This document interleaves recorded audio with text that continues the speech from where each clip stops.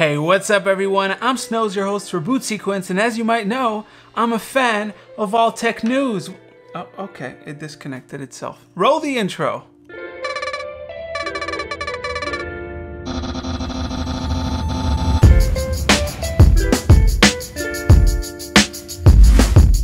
As most of you might know by now, Nvidia likes switcheroos. With the multiple variants of 1060s, 1050s, and 1030s, it's hard to keep track of which models perform most similarly to each other. While with the 1060s and 1050s, you're getting about the same amount of performance, the 1030 is a little bit of a different story. Yesterday, Random Gaming in HD on YouTube posted a video of him comparing the DDR4 and DDR5 versions of the GT 1030, and the results are a lot worse than I would have thought. The DDR4 version seems to perform 40 to 50% worse than the DDR5 version. With most games, you go from around 50 to 60 FPS down to the low to high 20s. That's just crazy. With the new 1050 3GB model in the wild, I hope that the decrease in memory bandwidth won't affect it as much as it does with the 1030. Speaking of GPUs, Arez is not dead. Last week, a fake Twitter account spread the rumor that ASUS would terminate its new Arez branding for AMD graphics card. Well, it seems it was all a hoax, since an ASUS spokesperson contacted PC Gamer to let them know that the Arez is still well and alive. This is great news in my opinion. I mean, yes, Arez was born out of the GPP, which was an atrocious attempt by Nvidia at dividing the partners. But I think that this child will grow strong with the years. Go on, Arez, and forge the path to great looking GPUs for Team Red. Moving on, the malicious Specter flaw gets a little brother. Microsoft and Google disclosed that another flaw was discovered in November last year. It's called speculative store bypass, and it uses, you guessed it, the speculative part of the CPU. If you want to know what speculative store buffer bypass means, I'll link to a video down below that explains it pretty well. While this flaw is less than a risk compared to Meltdown or Specter, it will still impact the performance of a PC. Intel is already preparing its own CPU changes for the future to protect against speculative class attacks, and we hope AMD does the same. And yes, in case you didn't know, AMD is affected by some variants of Specter. Alright, let's jump into my favorite segment, in case you didn't know. Haven't done that one in a while.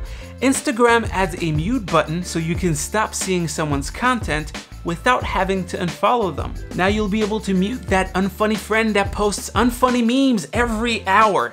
Thank you, Instagram, it's greatly appreciated. Then we have Twitter that is cutting off developer tools because they want to steer people into using the native Twitter app instead of third-party ones. It's a very selfish move considering Twitter was already limiting the amount of users an app could have for the very same reason. I'm guessing this has to do with the ads that can run on Twitter versus third-party apps, but it kind of sucks to see that happening. Following that, we have Ausic, a very successful Kickstarter that failed. The 3D audio headphone maker that raised around 3.2 million just announced that it would shut down the company after tens of thousands of pre-orders on their Kickstarter. They managed to build around 250 pair of headphones and only shipped a few dozen to Kickstarter backers. At least out of that, there's a Facebook group with over 1,000 members threatening to sue them with a class action lawsuit.